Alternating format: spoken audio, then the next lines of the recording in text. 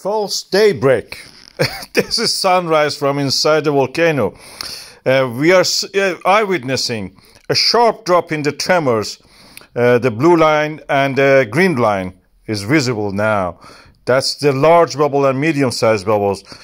And sudden increase in the glow from the inside the volcano.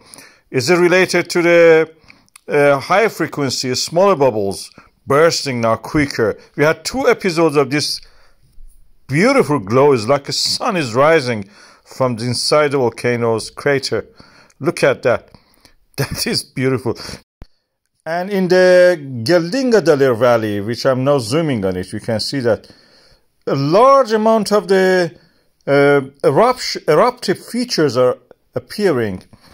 We have to observe to see if any of these are permanent or not. But I can see Alicia already has its crater, so I don't think that is going anywhere. The rest of them, I have to check it and observe and see if they're permanent.